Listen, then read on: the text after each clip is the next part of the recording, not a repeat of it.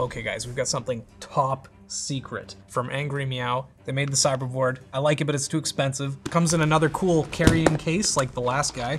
That's the packaging they use, it's the same thing.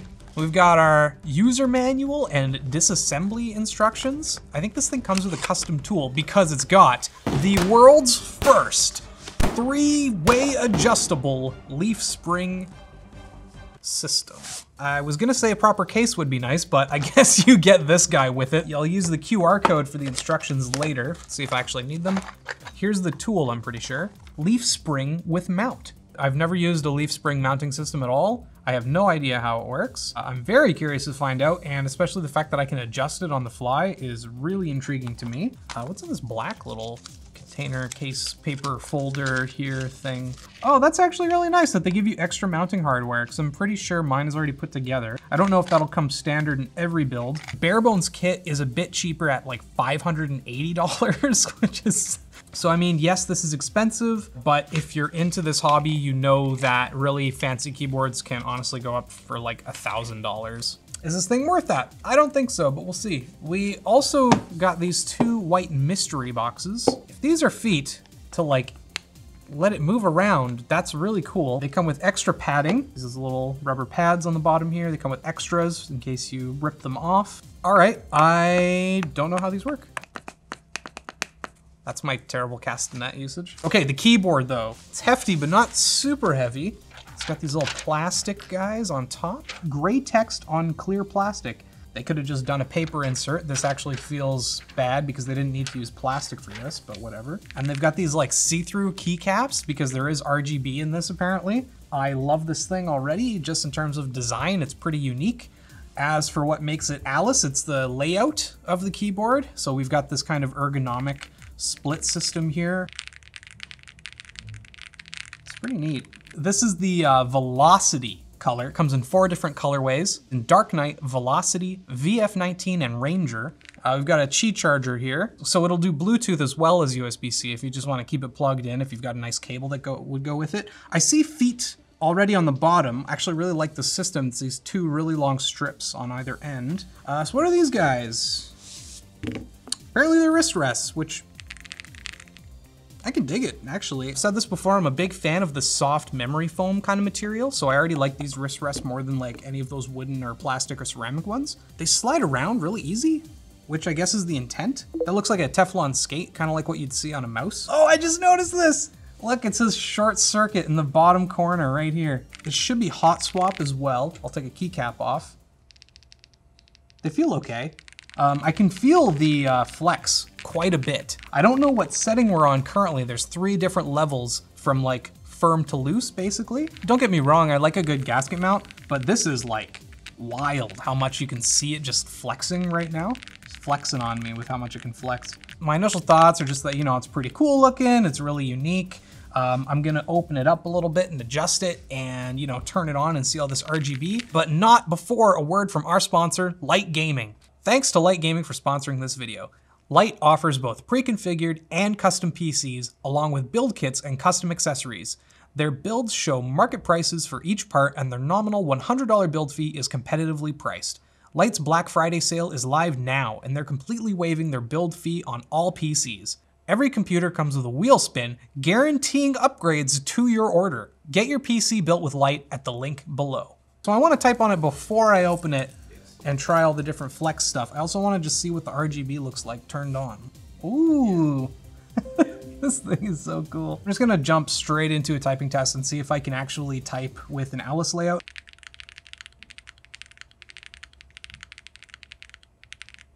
Okay, that's probably my worst run ever. 78 words per minute, 91% accuracy. It's weird and you have to get used to it, and there's definitely keys that I go over up where I need to just go like a slightly different angle, because as you can see, the keys are like all shifted over a little bit on either side. They're angled in, which really suits this like wing swept look. They're trying to model that one of those jets that has the forward sweeping wings. Otherwise, as for the current level of springiness on the gasket, I'm okay with it. It can be adjusted, the leaf springs on this thing, to change how much flex it has. So as you can see, like the more I press, the more it flexes, right?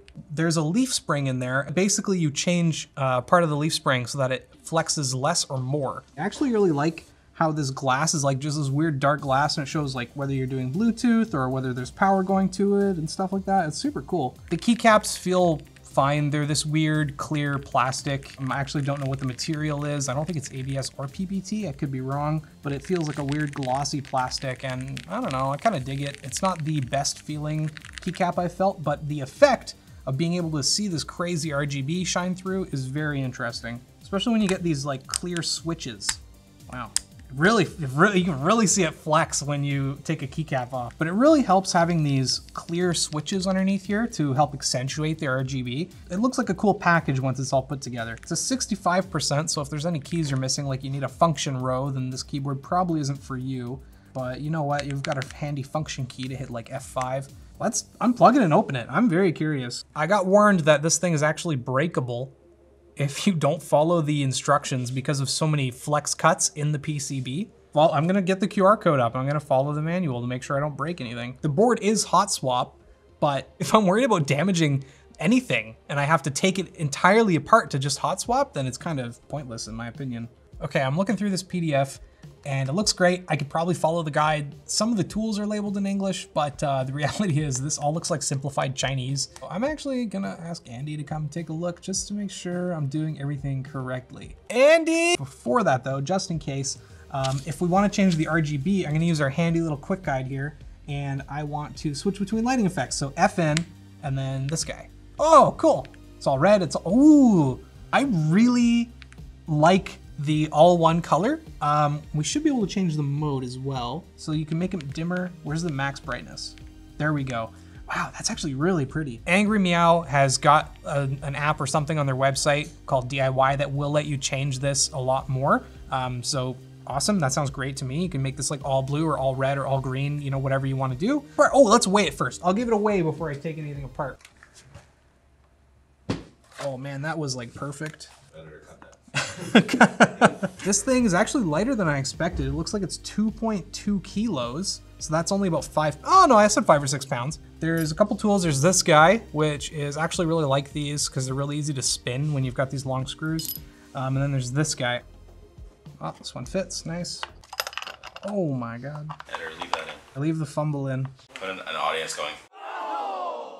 So we take this off, and it's probably got a ribbon cable because of the Qi charging? No! Oh, that's really cool! There's contacts for it. So you don't have to worry about ribbon cables. And look, the batteries are in the bottom here. I really like that because dealing with ribbon cables is always my nightmare. So they've also included 2 extra ribbon cables, which I've never seen before either. I'm glad that they give you those in case you do break them. And then yeah, as you can see, we've got a couple ribbon cables here that I'm gonna try to disconnect. I love this keyboard, but it's really hard to justify spending $600 on a board that you have no idea if you're gonna like. Oh, I got it. Good thing we got those replacements because I probably damaged one of these ribbon cables already. That's removed. Now what's next? Now I do the ones in the center.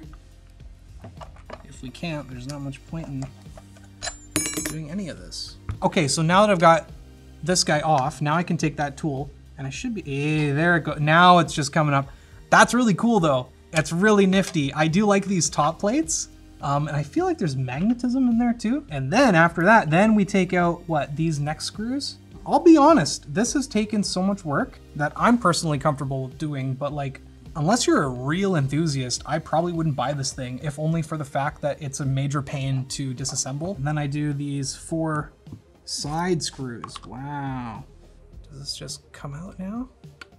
Oh, yes it does. Okay, so what I'm talking about for those leaf springs is these guys here.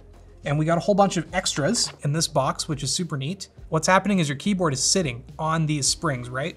And then they press down when you press into it. Normally they're gasket mounted or they're just like fixed mounted. And what that's letting you do is get more of a flex on your keyboard when you type on it. Not everyone prefers that. Some people prefer no flex at all. Some people really like a nice loose gasket.